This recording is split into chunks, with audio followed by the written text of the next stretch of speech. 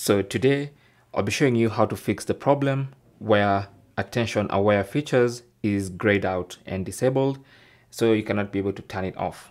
So if you go into settings and then go to accessibility and then go to Face ID and attention, and as you can see, attention aware features is grayed out and you cannot be able to disable it.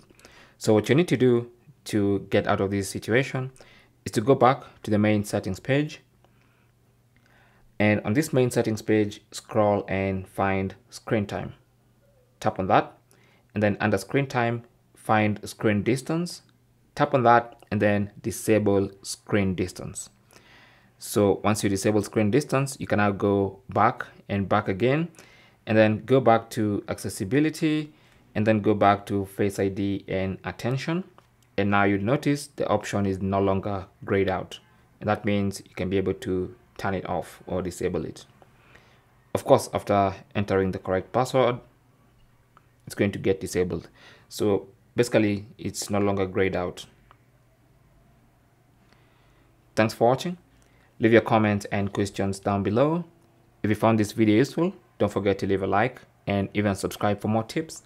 And I'll talk to you guys in the next one. Good luck.